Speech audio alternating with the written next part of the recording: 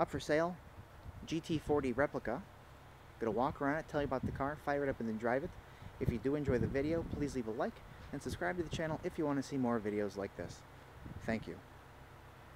Like I said, GT40 Replica, finished in Gulfstream blue, you know, those factory GT40 race colors that people go crazy for.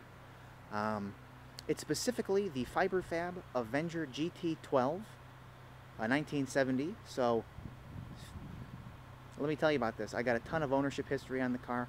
The owner who built it in 1970 is the only owner of the car, being a one owner. I got a big scrapbook full of old pictures of the car, pictures at shows with the car, like with the guard around so people can't touch it. I got the original bill of sale, which is on my phone. He paid $2,100 for it in 1970. So think about it, $2,100. You build it, you paint it, you put the chassis on it, you put the drivetrain in it, dial it in, all the electrical and whatnot. That's a pretty expensive car to have in 1970.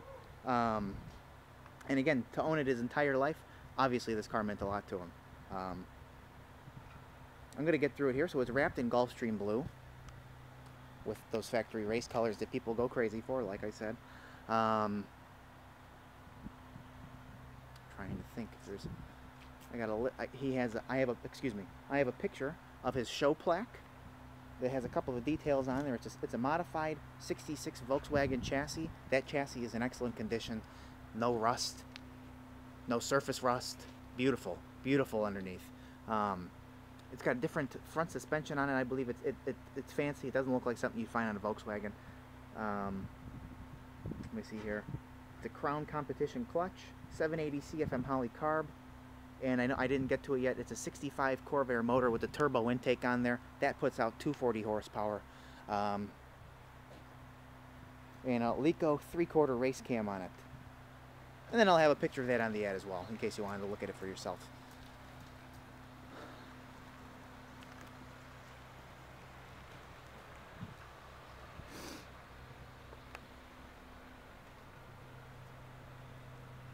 One owner. I mean, that's really cool. It's got American racing wheels on there with the little orange wrap. Matches the Gulfstream colors with the orange stripe. That looks really cool on the car.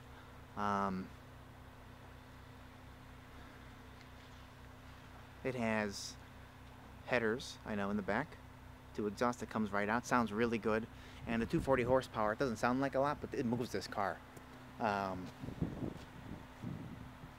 And I'm not really pointing out any flaws here, because being a wrap, there are none.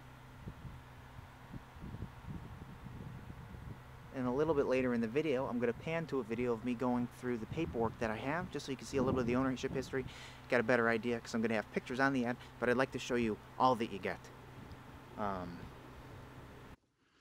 Okay, we switched to the paperwork part of the video now.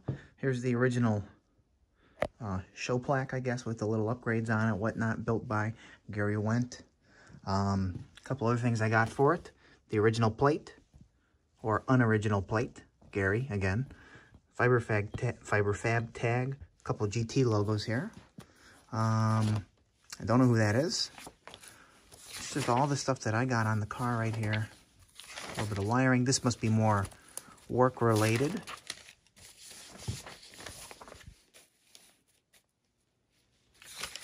Quickly go through this. I don't want to waste too much time on that. Parts. Yeah, definitely more wiring again.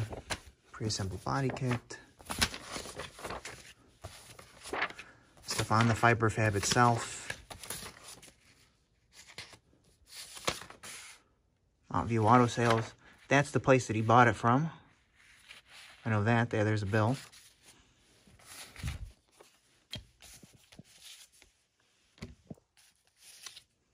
When they first got it delivered.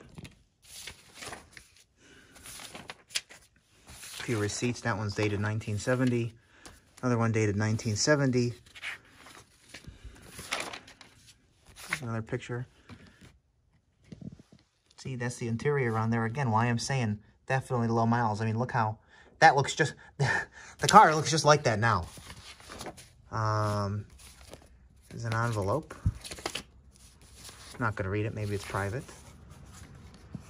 A couple more things here. Okay, we'll skip that. did the same thing with a Dodge that I had. Here's a scrapbook for it. That's what I mentioned here. Okay, a little bit about it. Maybe he's getting the idea here, what he's looking for on the car. You know, did it yourself GT car. Okay, bear with me. Okay, a couple more things there with a little bit of his handwriting here. Purchasing agent. This is Mountain View Auto Sales again, same place as before. Who sold it? Here's a letter from Fiberfab, the company, to him. Gary Wendt, Telecom of 1969. So again, like I said, 70. This is probably going into the year, planning on buying it. Please reply. Another letter from Fiberfab. Maybe he's looking for a color, which he did choose red. Here's the bill of sale, signed by Gary Wendt. All that other stuff. Here's a bunch of pictures. I'm going to try and organize this more as we go. There's what I was talking about with the show pictures. That's a kit car. That's like a Hot Wheel. Box. In the box. Painted above the box. At the show. With the plaque right there. And, yeah. I'm wasting a lot of time on this. I see the clock ticking. We're at 3 minutes of paperwork here. I don't want to do this way too long. There's the motor, exactly how it is now. That's the same thing that's on the plaque. I'll leave that in here. Another note. Corvair adapter kit from Mount View, same place. More. See, this where some of those pictures have fallen out of. Little hand sketch there. More pictures of it. Working with the family in front of the family garden. And these are all empty. And here's a couple more from that day they unboxed it. So, there you have it. That's all the paperwork that you got for the car. Now back to the walk around video. Let me see here.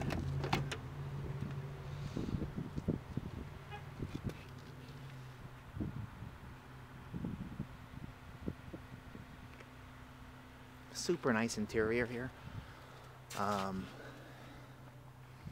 Carpet's excellent. There's, thank you. I know. I had somebody else tell me that. Excellent seats. Really don't look like they've been sat in. You got a little bit of, like a, excuse me, I grabbed the wrong one. Racing seat belt on there. There's the emergency brake. There's the 4-speed shifter right there. I panned out because there's not a lot of room here to get in and show you. Wood grain steering wheel on it. That light works. All the gauges are there. Being a 4-speed, you got the clutch down there. Now it shows 4,564 miles. We'll see. If the odometer rolls, that could be the miles on the car since it was built. Because obviously it's not 104,000. Then no way. Excuse me.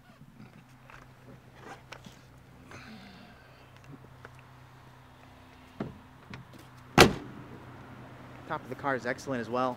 Nice glass. There's no cracks in the glass, nor on the back glass. This fuel tank looks like it might have been added after the fact. I'd have to go through the pictures and see.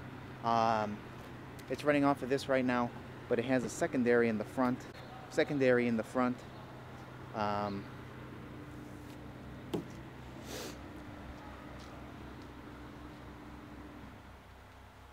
This car is super cool.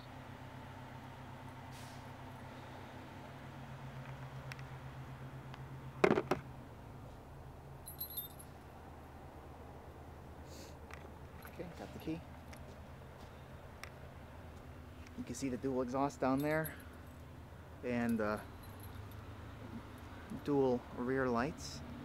Kind of a cool little vintage air cleaner, getting that fresh air that comes over the top of the car for the 4-barrel. We'll pop it open. I'll show you the engine real quick. There you go. A lot of billet stuff in here, and kind of fancy. You can see the intake right there for the turbo going into the 4-barrel. Yeah, and then I think the header's right down there. So, pop that back up. I'll have a better picture of that on the end to get the whole idea.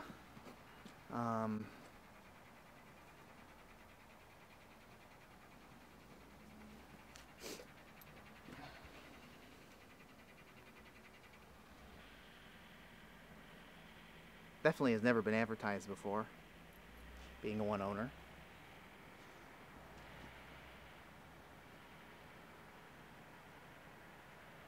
She's really cool. International Show Car Association. Probably adds to why it looks as good as it does.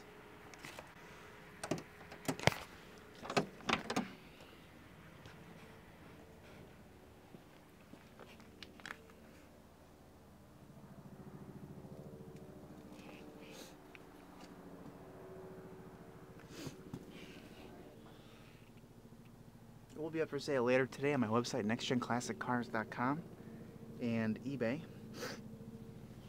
Both links will be in the description of this video. If you have any interest, go on, check it out.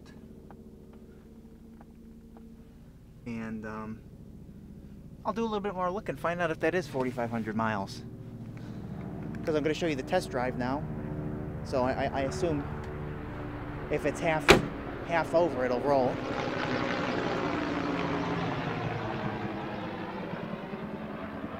Look at the helicopter, I'm sorry. So thanks for watching. Like I said, GT40 Replica, Avenger GT12, one owner. And we will fire it up now and take her for a spin. Thank you. All right.